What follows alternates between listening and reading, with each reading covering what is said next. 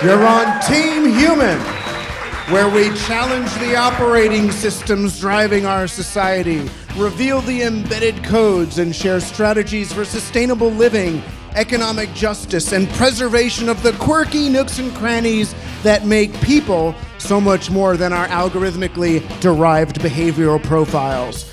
This is where the conscious beats the automatic, an intervention by people on behalf of people.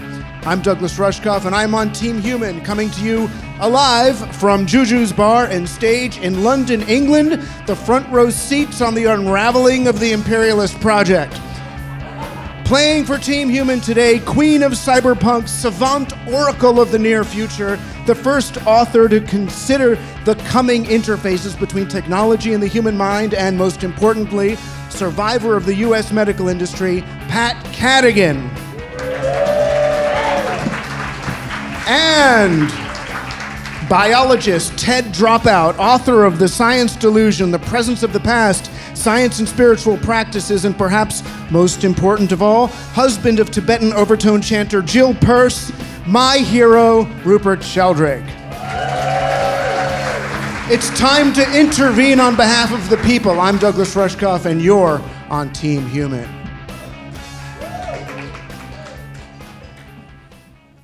So I've been getting invited a lot lately to talk about the future, which has never been something I enjoy doing, really, since the early 90s, when I was asked to speak about the future at South by Southwest and realized that it was really part of that sort of Wired magazine futurism scenario planning, hire us as your consultants because the tsunami will overtake you otherwise kind of futurism.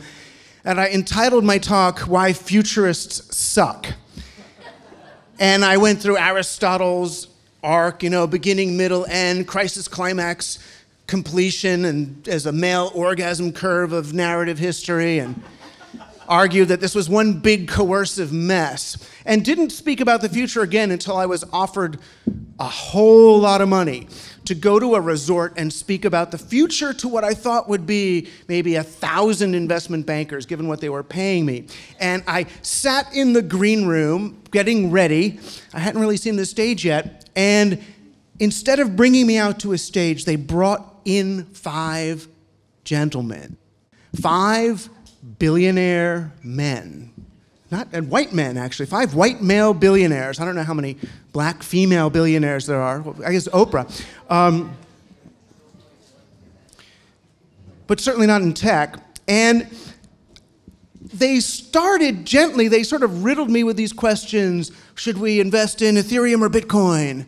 CRISPR or 3D printing, that kind of stuff that they want. The sort of people that, instead of thinking of the world in terms of a virtual future, like Luke does with these events, it was more like a investment future, stock futures, where the entirety of the future is this thing that you arrive at, not this thing that you make, not the Mondo 2000 early 90s cyberpunk vision of let's co-create a future together, anything we want, who do we want to be, how do we want to be. It's more this kind of scenario planning like future that they're used to, where you go on a whiteboard and you draw a plus sign basically on it, and you have 4 quadrants, and one quadrant is like high wealth, high tech, low wealth, high tech, low wealth, low tech, high wealth. And let's imagine this one. So it's like for Shell Oil or Exxon or someone, just to know about the future that we're going to arrive in so they could prepare for it. And that's the way these billionaires were thinking about the future. And once they got to what was really on their mind, the questions were more like, New Zealand or Australia or Alaska? Meaning, where should they build their underground bunker for the apocalypse, or the event as they called it? And when finally, what the question they got to that kept us talking for the whole hour was, how do I maintain authority over my security force after the event? In other words, they've got all these hired thugs or whatever to protect them from the motorcycle gangs and the zombies or whoever's coming for them. from the masses. But if their money is worthless, how do they maintain control over them? So one of them was thinking, oh, we could maybe have like collars, like shock collars or something, that they would agree to wear them because then they get the food that's in the vault. And someone else say, oh, no, don't do that. You're going to get you should be the only one who knows the combination to the vault. And I was considering telling them about history, basically, that this is any dictator ends up being taken over by his military junta, that's how it worked. But I didn't go there. Instead, I tried to teach them what I call the insulation equation, which is that they're basically trying to earn as much money as they can so they can insulate themselves from the reality they're creating by raising all that money. And that instead of doing that, what if they spent their time and energy making the world a place that they didn't feel the need to insulate themselves from? But they can't think like that because that would mean that they were actually powerful, and these people don't feel powerful. They don't feel powerful enough to create the future, to influence what's happening. They only feel powerful enough to escape from what's happening, to build the rocket ship. As Jeff Bezos has already said, the guy who runs Amazon, he couldn't think of anything better to do with all of this money than create another space program. Because he can't think about the mass migration of people out of globally warmed rising sea levels or helping to, no, they can't think that way. And I've been really trying to figure out why can't people think that way? And partly it's because of the way we engage with the digital. We engage with the digital not as a set of tools for creating a reality. We engage with the digital really as a way to get around or away from the problem of humanity. We've let our digital tools, this map, become the territory. And because human beings are not as crispy clean and high fidelity as our digital representations, we think that human beings are the problem and that digital technology is the solution, which is what we've been calling techno-solutionism. Now, why does that happen? How does that happen even to us? It's this thing what happens when you're in a Skype call, a Skype video call with someone else, and you're looking at them and talking, and they're agreeing with you, and you're agreeing with them, and you hang up the phone, but you don't really feel that sense of rapport, that connection. And that's because the 300,000 years of human evolution that we've developed to establish rapport, like micro nods or seeing someone's pupils dilate as they agree with you, you don't see that on Skype. And your body doesn't get that, so your mirror neurons don't flash, you don't get the oxytocin, but you don't blame the technology for that low fidelity. Instinctually, you blame the other person. Wait, they said they let, but they're not really, they don't really. And the more you blame the other person, the less you want to be with them, the more you want to be with your digital simulations. Human beings are also the enemy to any digital business. Have you ever tried to run a digital business or done a pitch? And what do they say? Well, how's it going to scale? How's your company going to scale? What does scale mean? How is it going to grow with no employees? Every single employee you have is a health plan, or someone's going to complain, or a union, or a warm body to heat. No, no, no. The only way it can scale is with no people involved. Or we succumb to that kind of West Coast Gnostic, let's get out of the body through digital technology. Let's just go into VR and transcend the mortal coil, the sloppy, wet, horrible, poop-filled body. Ugh. Or we strive for this notion of longevity, of living forever, or uploading to the silicon chip. And we never think about it as a collective. It's always, I want to upload my brain to the silicon chip. How can I live forever? What is my continuity of consciousness? It individuates us. Now, what I'm trying to do, and what I am imploring everyone to do, is to stop thinking of the future as a noun, the future, but think of the future as a verb. The future, we can future together. I mean, really, every verb is the future. Every verb, everything that you are doing right now is making the future. We are responsible for the future. This is the future. And it's something we do together, and we can only do together. You can't make the future by yourself. You can escape the future by yourself, or try to, or think you can. But we make the future together. And that's why I'm pushing this new meme of Team Human. I want everyone to be on Team Human, to think of it as a team. You don't even need an enemy team. There's no bad team. Just the good team, Team Human.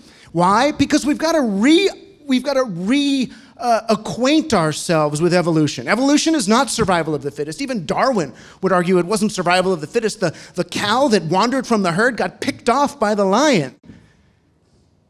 Evolution is a team sport. Evolution is a collective activity. We're all part of one great nervous system.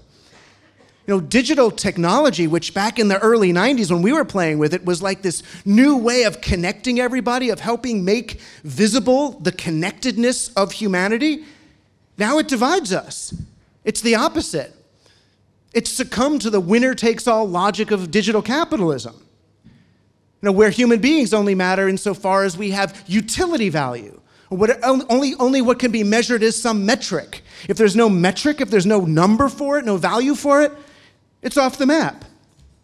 So we end up using technology to optimize human beings for the market, rather than using technology to optimize it for people, where we know human beings are not the problem. Human beings are actually the solution. Now, even my great lefty-greeny friends, they'll disagree with us. Oh no, human beings made a mess of this place. Guy is going to just reject us because we're so horrible. We're not horrible. We've been acting horribly, but no, human beings can actually leave an environment better than they found it. They can leave the soil more fertile. No, we are conscious, which can make us nasty, but we're conscious, we can also intervene. We can be stewards of nature. We can make nature less cruel, rather than pretending nature is some cruel libertarian joke. No, we're conscious. So I want to talk a lot about that with Rupert later. We're conscious. What does that even mean? I mean, if computers someday pass the Turing test, convincing us that they're conscious, I would argue it's not because computers have gotten conscious, but because we've gotten so stupid as not to be able to tell the difference. It's the same way an MP3 can fool us that it's music. It's not. The MP3 is an algorithmic trick. The MP3 is a way of convincing our brains that we're listening to music when we're not. It's like a Cheetos or something. It's like not even real food. It's like styrofoam, and that's why music loses its sacred value, right? It's not hitting our body. It's just hitting our earbuds as an algorithm. No, what makes human beings special is the very stuff that digital hates about us. It's the ambiguity, it's the ambivalence. What makes us human is our ability to sustain ambiguity over time, to go into wonder, to go into awe. It doesn't make sense. That's beautiful. Yet I have to argue every single day, I have to argue that humankind deserves a place in the future. I have to argue what makes us different than the zombies. I just watched Westworld. The spoiler of Westworld, the humans are simpler than the robots. The robots find out, only a couple little algorithms is a whole person. Huh? You know, that's a Ray Kurzweil's wet dream, right? Just keep a few people around to keep the lights on for the robots. And then once the robots can keep the lights on for themselves, get off the stage and surrender to our evolutionary successor. And when I argue against that, he says, oh, Doug, you just say that because you're human. As if it's hubris. But let's take it as hubris, right? Yes, I'm on Team Human. You know, the out of sight, out of mind externalization of poison and poverty doesn't go away when we put on the VR goggles. It's still there, and we're contributing to it the more we do it. There is no escape. But that's not bad news, that's good news. Jump in, join us, find the others. Don't look up. Look side to side. Play with Team Human. You're on Team Human, where we fold the fringes back to the center, a celebration of the weird potentials of human awareness and a spirited effort to keep it all going in the face of increasingly automated extraction, repression, surveillance, and control. It's time to design reality on our own terms. Playing for Team Human today, the author, the woman, the survivor, the legend, the nonfiction writer misidentified as a novelist for the past 4 decades, my hero, Pat Cadigan.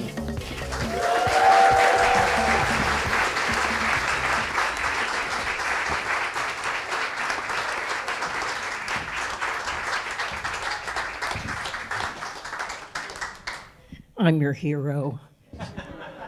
He said I'm his hero. You are. Listen, before we start, okay, the next time you're in a room with 5 billionaires and they want to know how can we, like, stay safe, tell them there is no escape from me, Pat Cadigan, that I will find them and I will eat them.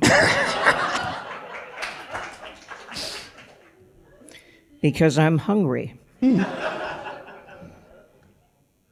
Okay, now, what do you want to talk about? Well, to start, I'm actually, if you don't take this the wrong way, but... Uh-oh. Why are you not dead yet? It's a fair question. It's a fair question. My oncologist told me that I had possibly 2 years, possibly less. But this was in December 2014. Shit happens.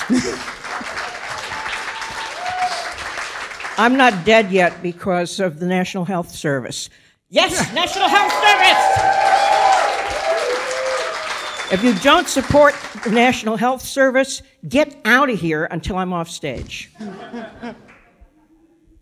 I know it's worked better than the U.S. medical system, yeah? Tell me about it. Yeah. I still don't understand how they have a national health system here, but they tell us it's impossible in the States, but I guess it's not. Well, it's impossible if you're stupid. But it seems like your Twitter feed has become almost a middle finger to mortality. Yeah. Yeah. Well, the thing is about people, and all of you will understand this, that we live our lives as if all evidence to the contrary, we are going to live forever. We're never going to die. And we continue in this way until we do die. And I don't know, maybe we don't know the difference then. But we live as if we will live forever. And even when I got the diagnosis of doom from my oncologist, I didn't feel like I was going to die. I never felt like I was going to die. I didn't feel like I was going to die even when I was dead. That was a while ago. That was unrelated. You know, I was looking back. I was looking back at a lot of your work and thinking about how things have changed since the early 90s. And I feel like what made you so important then was your ability to really not just predict, but kind of translate the future for people who were in denial about what was coming. And now I feel like perhaps the thing that's most important is your ability to retrieve the past for people who have no idea of the origins or biases of what they're using. Okay. I'll go with that. In other words, like your predictions about social media. Well, the past is prologue. You know, if you ever wrote into the letter column of a newspaper, if you ever read the letter column of a newspaper, you would read, you know, it's like some half-baked person who always writes about how everything would be okay if you just accept Jesus as your Lord and Savior. And then somebody else writes in about how we have to stop the communist threat. And then someone else writes in about how everything would be better if the damn foreigners weren't coming over to take all our jobs. I'm old enough to remember all of this. You know, it's like, it's reruns, reruns, reruns. When are we going to get some new programming? I was thinking, I reread Sinners this weekend, Sinners with a Y, like Liza with a Z. I was thinking, well, that's another old person's reference. And it could almost be, when I read Sinners now, it feels like it could almost work as media literacy for people, you know, people like my daughter who don't understand what these media do to our sense of identity and the way they act almost like a mirror that we dress in front of. Well, I started using chat rooms to talk with other science fiction writers in 1986. And my son got interested because my son was interested in everything, and he was just a little kid. And one of the other writers had a son, not quite his age, a little bit older, but they wanted to chat online because, you know, the novelty of chatting online and to another kid. So I said, that's okay. I said, but don't do that with everybody. And like, you know, it's like you go out in the street, you don't tell everybody your home address and your phone number. Well, don't do that online either. Is that so hard to understand? You know, it's like, you can talk to strangers, but don't tell them everything about yourself, and don't give them your credit card number. And so he kind of got computer literate on that. I'd give him half an hour and then drag him away so that I could get online and chat. But and I was doing that from 1986 to when I emigrated to the UK in 1996. And so just extrapolating from that, you know, to what I did with Sinners. When I wrote Sinners, I started it in 1988, and it was published in 1991. And there was a lot of science fiction in it then. And there isn't as much science fiction in it now. And I was telling someone that, and she said, did they suppress it? I said, no, honey, it just caught up with me. And see, that's the thing. I remember my first novel, Mind Players, I had to make a correction in galleys because the future had caught up with me. And I'd said that it was not possible to signal someone who was asleep and dreaming so that they would know that they were dreaming, so they could have a lucid dream. Well, while I was writing the book, that became possible. So I had to jump in and fix that in galleys so that I wouldn't look like a total idiot. And there are the things in Sinners that haven't come true. No one's proved that they're impossible yet. And I still think that my idea of where to put, you know, sockets, if you were going to put sockets in the human skull, has some merit. I mean, I'm not a neuroscientist or anything. I'm not even a brain surgeon, and that's probably a good thing. See that? I cut with this hand. But I wrote it because I was really interested in brains, and I was really interested in the human urge to make contact with other humans. And while I was writing Sinners, I realized that there are two approaches to virtual reality. One approach is the person who wants to sink into it and shut the door behind them. And the other one is the one who wants to bring it out into the world. And augmented reality hadn't been invented then. But I did the best that I could with what I had. Well, and there is no cell phones in the whole book, not one. I mean, you've talked in the past about your choice of what kind of science fiction to write, you know, and not to write these kind of super futuristic, you know, escape from the planet and colonize Mars sorts of stuff, but to look right around the corner at the near future. And I suppose people say that that's what makes it cyberpunk, but to me that also makes it political. It makes it more about sort of influencing the direction that we're going, or warning us about some of the directions that we're going, rather than just fantasizing about something. Well, I think I had a little bit of an advantage there, because I grew up in Massachusetts. When I came over here, I knew how to pronounce Worcester and Leicester. But I spent most of my adult life in the Kansas City area, which is why I sound like this. And I grew up below the poverty line, and the whole world was making plans, and I was in the subculture that wasn't included. And my mother, I never went to bed hungry, but my mother did. And a view of society from underneath is very revealing, because people will treat you like you're not there, the way they will treat servants or slaves or anyone else who doesn't count. And I made it my business, like from about the time I was 5, that I was going to count. And I was going to make sure that everybody knew that everybody counted. You know, there is no one who should be overlooked, neglected, or left behind. And I'm not, I'm not a great philanthropist because I have nothing to philanthrop with. And I had dyslexia and dyscalculia, so that spoiled my career as a theoretical physicist completely. But because you can kind of figure out words from the context, but you can't do that with numbers. And I had a terrible time trying to explain to my teachers why that 38 was an 83 when I started out. So, it's like I had some problems, but it didn't mean that I couldn't educate myself. And so I spent a lot of time in the public library. And the public library is where you can go if you are a very geeky person, and no one is allowed to beat you up in there. And so I spent a lot of time in the public library hiding out from bullies.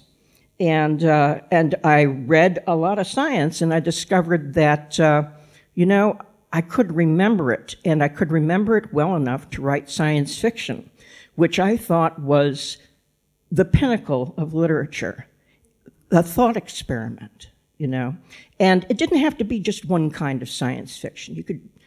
When I was growing up, everything was a lot less stratified. The Lord of the Rings was science fiction.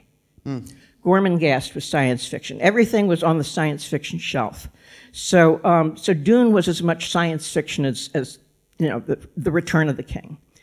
And so I got quite an education in science fiction, and I wanted to know about the science behind it. So I did an awful lot of reading.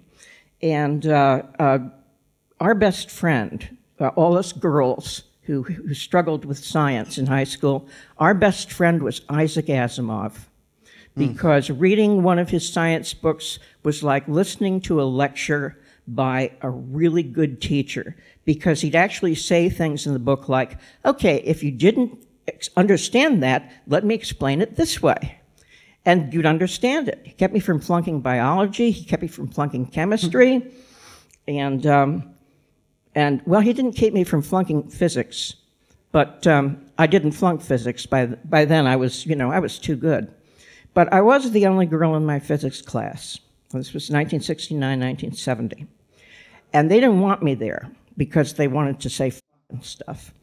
But I stayed, and I wasn't the worst student in the class, wasn't the best, and the teacher was a draft dodger who actually wanted to major in current events, but he'd switched to physics because he wouldn't send him to Vietnam if he did. It was a terrible time, and yet a wonderful time. It was a weird time. And what I discovered was that if you want education, you have to do it yourself. And if you want someone to fight for you, you have to do it yourself. And I went to University of Massachusetts, and then later the University of Kansas, on a full scholarship. And this was unheard of for a woman in 1970. The only people who got full scholarships to college at that time were the quarterbacks on the football teams. And I did it, and I wasn't even a class valedictorian. That has always been my thing, is I've told people, find out, learn, ask, go to the source, look things up. It's like the information. Information is not knowledge. Information will give you knowledge, Information is a way to learn so that you can get knowledge. And I've always encouraged people to get whatever kind of knowledge that they're most interested in. It got me some book contracts. I want to go back to two things. First, the idea of basically the repressed and the poor not being heard. And as I've been looking at technology lately, not just science, but now technology, it seems that technology has been used almost since the beginning not to make those voices even less heard. You know, I think of Thomas Jefferson's dumbwaiter, which we like to say, oh, wasn't that nice? He made it so the slaves wouldn't have to walk up all those stairs with the meal. No, it was so that you wouldn't see the slaves huffing and puffing. It just came automatically, as if... well, it actually said they could get up the stairs faster. The food. When they weren't carrying all that food, they could get up there faster, and the food could get up there faster. And, you know, let's face it, why aren't iPads free? You know, I want people to ask this. Why aren't iPads free?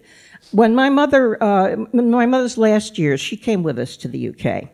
And she came here in 1996.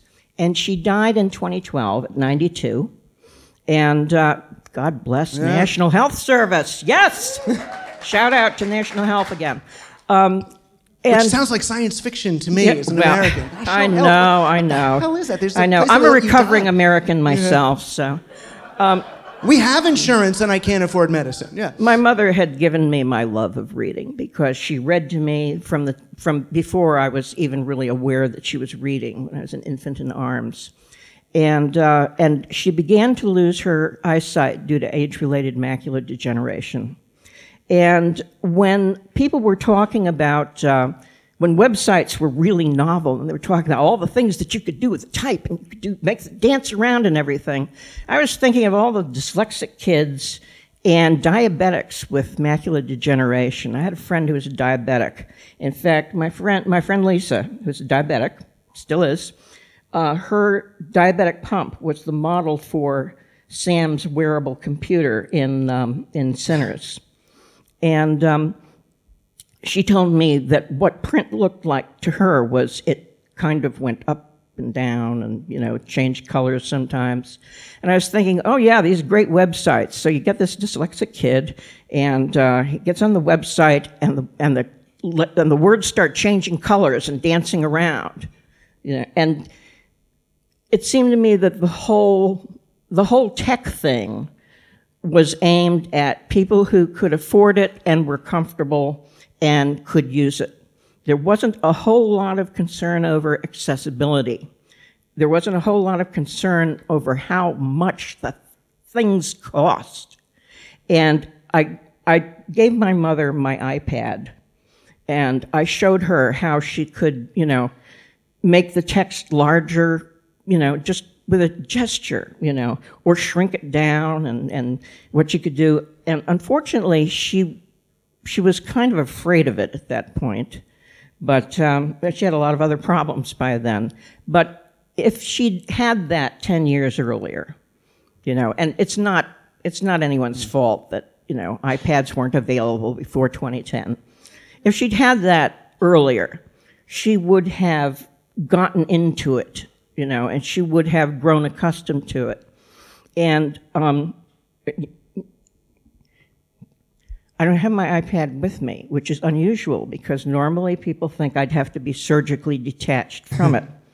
But it is so intuitive and easy to use that it's perfect for people. You just fool around with it and then you figure out how to use it. It's perfect for people who want to use it to access, you know, learning, access information, access the news, access cat videos. I mean, let's face it, you know, without cat videos, the terrorists win.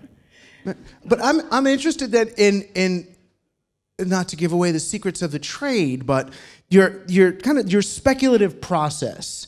You know, when you're looking at it's not future casting, but when you're looking at something in the near future, about writing about that, are you kind of looking at existing technology and their biases and then kind of thinking, well, if we keep moving that way, it's going to be like this? Or are you looking at sort of human beings and their desires and thinking what kinds of things would they make to fulfill them? I mean, sort of what road are you following? Well, actually, since you ask, I'm looking at it like your mother. And your mother is saying, that's going to bite you in the ass. Mm. And, you know, it's like, that's pretty much it. You know, I'm looking at all the things that could go right and all the things that could go wrong. And I'm afraid Murphy's Law usually rules. I'm interested, you know, I want to play a clip from your visit to Virtual Futures back in 1994, where you were... Brace yourselves. Well, you were talking about identity, and in a way that I only kind of arrived at in 2013. So let's take a look at this. Yeah, in Fools, my novel, which was most recently published here, I realized that I had made VR inextricably intertwined with identity, a sense of self. And if you think about it, are you different in different places? Is the you who goes to the bank different from the you that goes to the party? And if it isn't, how's your credit rating? A decent question, I think. No, it is. I mean, question. and you know, in 2013, finally, in Present Shock, I wrote about something I called digiphrenia, you know, trademark, with the idea that the problem with digital technology is not information overload, but the fact that there's multiple instances of me existing simultaneously. There's my Twitter self, my Facebook self, my this self, my that. And welcome to my world, honey. But you were already there, and you were using real world examples to help explain to people what they were moving into. Well, pardon me for saying this, but part of that is that people are always telling women who they're supposed to be. And I grew up, you know, I was supposed to be this, and I was supposed to behave this way, and I was supposed to be that, and I was supposed to behave that way.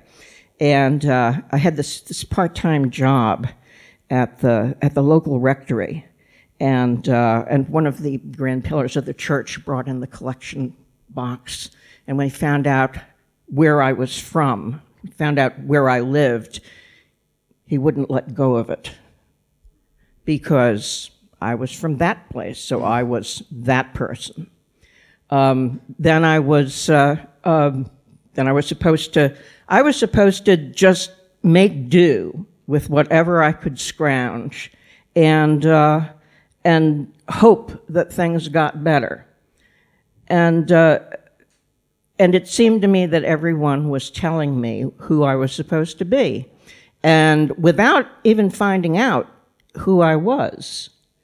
In fact, they didn't even really seem interested in who I was or who I am. And now, you know, as a woman in her 60s, I face it again. You know, old lady isn't supposed to do this. An old lady isn't supposed to wear a really loud dress. Can you hear me over the dress?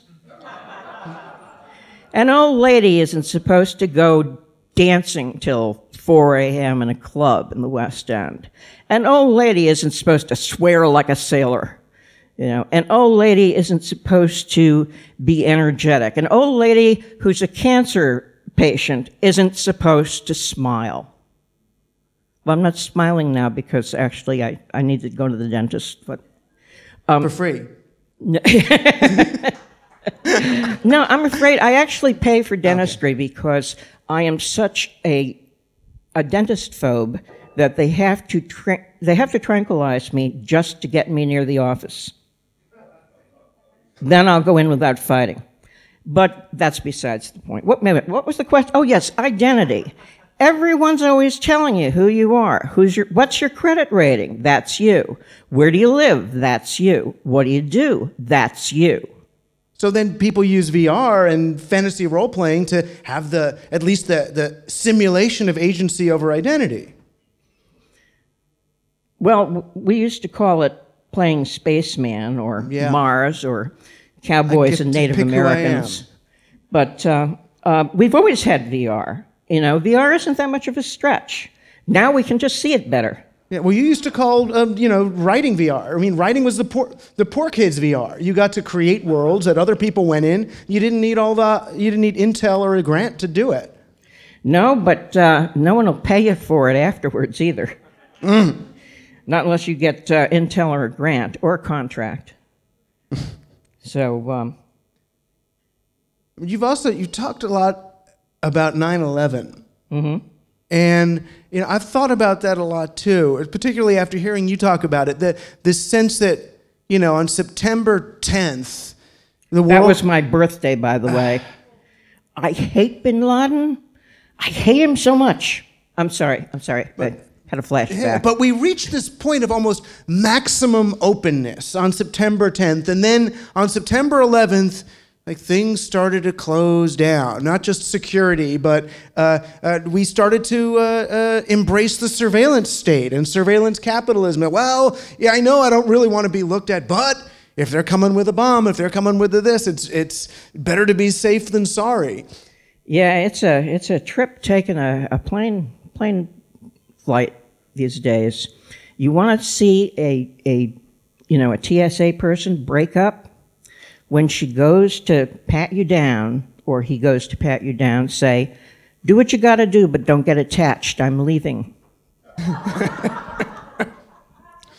But 9/11 is a case of the technology coming and biting us back on the ass, right? Yeah. And actually, what 9/11 is complacency biting us in the ass.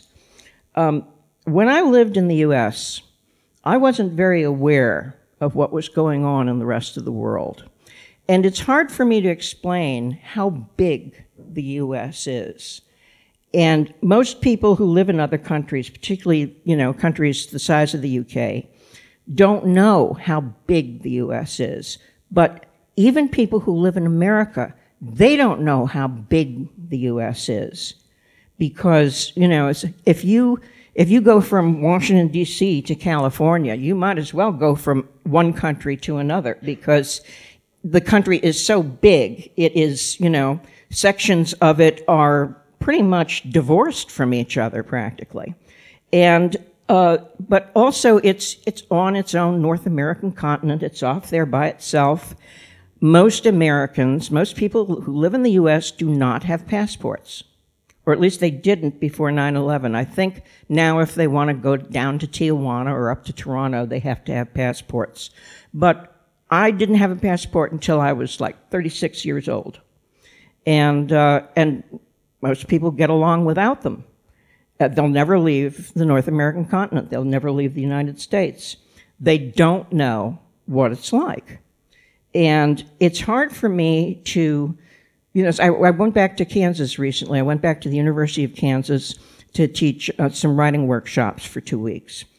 And I thought about trying to explain to people that, your problem is that you all drive separate cars. If there was more public transportation, you might have more awareness of just the presence of other people. But most of America does not have public transportation. They do not travel together. And as I was on my way here in a car, I saw this, I don't know what it was, but it was advertising this project that they'd had with artists to devise the best kind of self-driving car.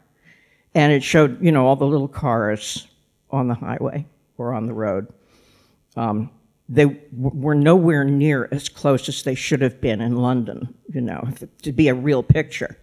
But I was thinking, we don't need self-driving cars. We need more public transportation to be more aware of people around us, to feel more like we're in this with other people, not to be isolated.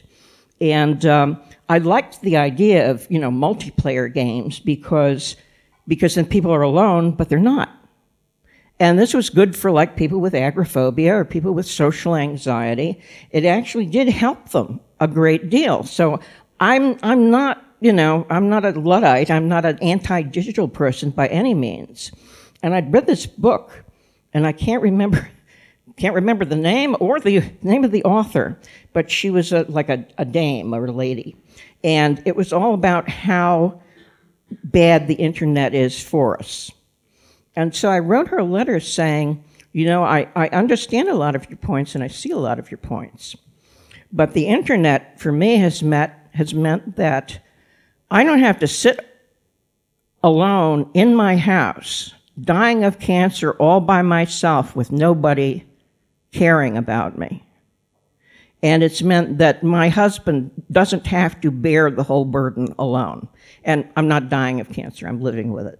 But the support that I got when I came out about cancer, yes, cancer patients come out. There are a lot of people who don't talk about it for reasons of their own.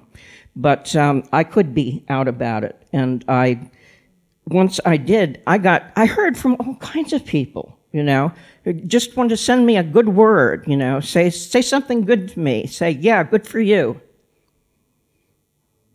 What was the question?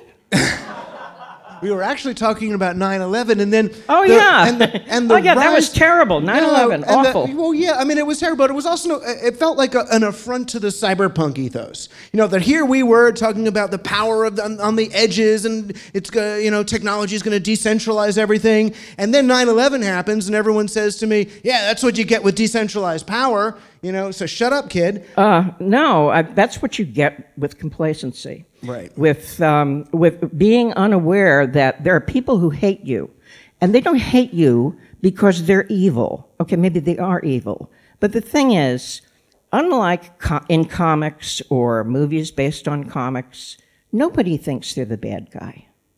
Nobody. The Taliban don't think they're the bad guy. They don't want to watch the world burn. They want to save the world from infidels or something, I don't know. People who you know, oppress other people don't see themselves as the bad guy. Nobody thinks they're the bad guy. And the people who, you know, flew the planes into the towers and into the Pentagon, they didn't see themselves as the bad guys. If there's an afterlife, they probably still don't. And the result, at least for us, I think for you too, you here as well, the result of terror is increased surveillance, and surveillance not just by security, not just even by surveillance capitalism, but surveillance as culture. You know, whether Big Brother became a television show, it's reality TV. I always wondered what George Orwell would say if he found out that Big Brother was a game show. And it went from Big Brother is watching you to Big Brother is you watching. Because in fact, you only watched like, what, a dozen people. A dozen people are watched by everybody in the world, you know. And every country has a Big Brother. Yeah. I absolutely detest Big Brother. I detest reality shows anyway because they put writers out of work. Well, but they also capitalize on cruelty. They're set up like Stanley Milgram experiments. You know, let's put 9 aspiring models in an apartment together and let only one be the top model and let them go at each other. Or, you know, or worse, they had a show in the US called something like Joe Millionaire, and it was these 10 women competing to get the affections of the one guy and to do whatever they can to get him to. And then they find out at the end that after he proposes to the one, that he's not a millionaire, but he's an auto mechanic. And it was crazy. Well, it serves all you gold diggers right. No, it not only it bullies, but it plays upon people's worst tendencies. I mean, everyone has, you know, has less than honorable tendencies, and you can live so that you continually indulge those, or you can live to, you know, with the better angels of your nature. And that's another thing that I really hate about reality TV, because it's a culture of bullying, you know, and the talent shows, you know, get somebody on the stage to be booed off. Well, in America, I mean, kids think of American Idol as democracy. So when you have that posing as democracy and reality TV posing as politics. And now we have Trump as president. Yeah. It's crossed over. That's how that happened. Oh, I warned you. Yeah, Yeah, but my books didn't sell, so. Didn't sell enough anyway. But you did warn. You warned about the crossover, basically, when the virtual spectacle crosses over into the real world and replaces it. Still, I I think we could fix that. That's what I was going to ask. I really, how? oh, you'd ask me that, you know. Well, how? How can we fix that? In America, in the U.S., there has always been the idea of, you know, the rugged individualist, the one person who's going to come along with an idea and fix everything. And in fact, everything that has ever been accomplished, civilization was not accomplished by one man who told everyone where to build things, or one woman telling everyone to clean up after themselves. It was accomplished by whole groups of people who came to a consensus about the best way to live under the circumstances. And, you know, it's like echoing Team Human.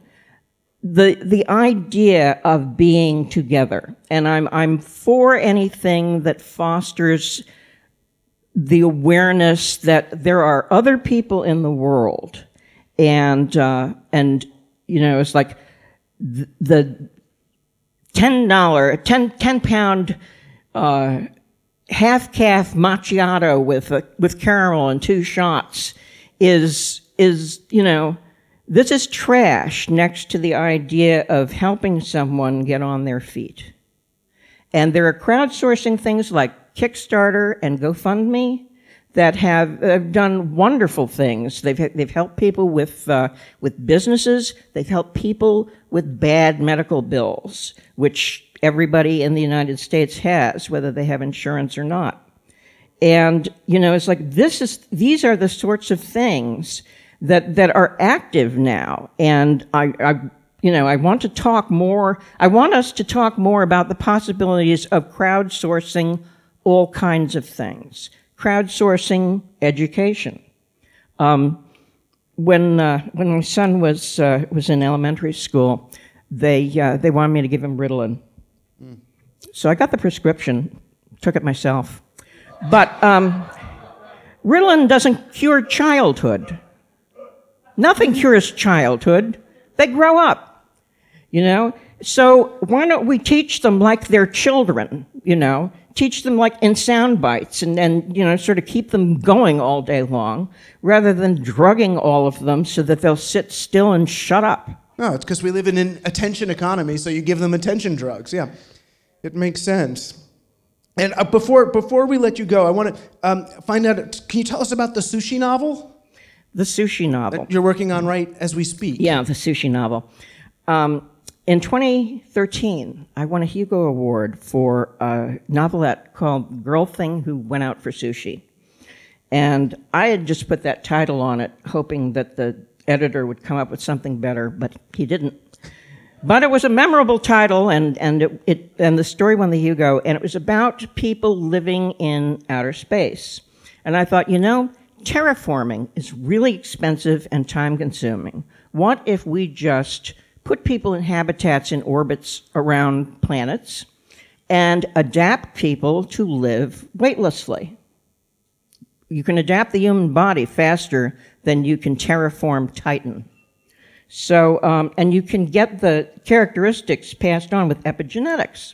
So, and then I thought, what would be the ideal form for life in outer space, where you'd live weightlessly, but occasionally when you travel, you'd have to withstand a lot of acceleration. And I thought, undersea life.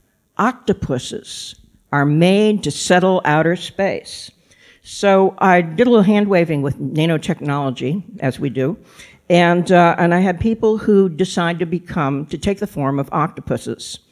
And some take the form of what are they called? Hermit crabs? No. No. Thank you, darling. What are they? Chambered nautiluses. These are lawyers and teachers because they can inscribe information on the inside of their shells and then chamber it off, and it's like they got the same thing as octopuses. And I threw in a little more sea life to make it diverse. And so, as it turns out, race relations have to do with bipeds versus sushi. And so I'm writing a novel set about 150 years after the occurrence of the events of Girl Thing Who Went Out for Sushi, in which a nurse who has been abducted by aliens and was dropped off somewhere has now been sent back 700 years later. And this is a black inner city nurse who worked in an underfunded hospital in Schenectady. And she wakes up and she finds herself, and even if you are biped, you don't look like this magnificent example that you see before you. Under gravity, your face grows out and down. Without gravity, your face just grows out. And you'll be long, and I thought, it's like, make the bones bendable, It's like, don't have them breaking all the time. And so when she wakes up, she sees pumpkin-headed linguini people and giant monster octopuses. But then she is eventually integrated into the society. And she's in a habitat orbiting Neptune, which is, the last place everybody who can't fit in anywhere else goes. And she thinks to herself, I knew who I was in 2010, Schenectady, New York. Who am I now? And the more I thought about, and I thought about using a black character, because I use a lot of black and Asian and Indian characters in my work, as well as it's like I've always had androgynous. I call them androgynous people. Now they're called non-binary, and I've always had those people as well in my work, and so I liked the idea of thinking about race through this woman's eyes and thinking about the future. And, it's like she has no memory of her abduction or the time that she spent in space. Her memory's been wiped. All she remembers is she was walking to her car and suddenly she wakes up like this. And it's an excuse for me to insert, present day commentary onto the future and talk about things. And she decides that she wants to go back to Earth. And so they have a little, everybody gets in the spaceship for a road trip, And by the time they get to Earth, which takes a while, and lifespans are really stretched out in outer space, in my outer space. You can live 500 years or more. And by the time she gets there, she knows that she doesn't belong there. But she doesn't belong in a habitat either. So everybody decides to take a bigger road trip to look for whoever sent her back. I gave away the ending. Well, now anyone who just heard that now has to buy it. You're obligated now. It's IP.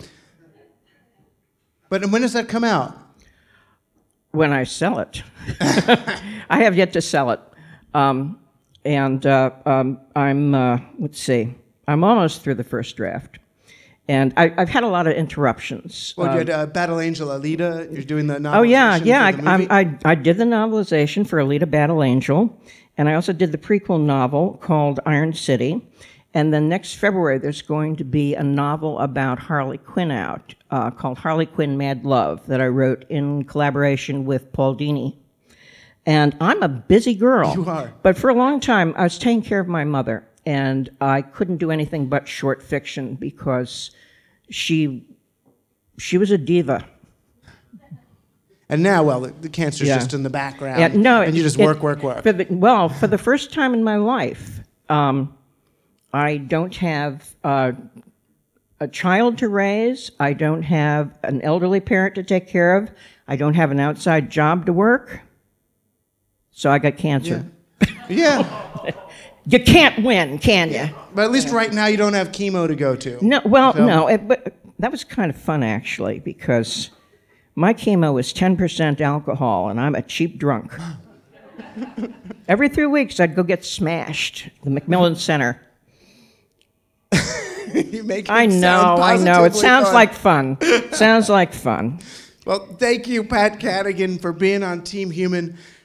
Please, you go now, but come back on stage for our little menage a trois at the end of the show. That'll be cool. You can all find out more about Pat Cadigan's books and writing at patcadigan.wordpress.com. Buy and read her books right now.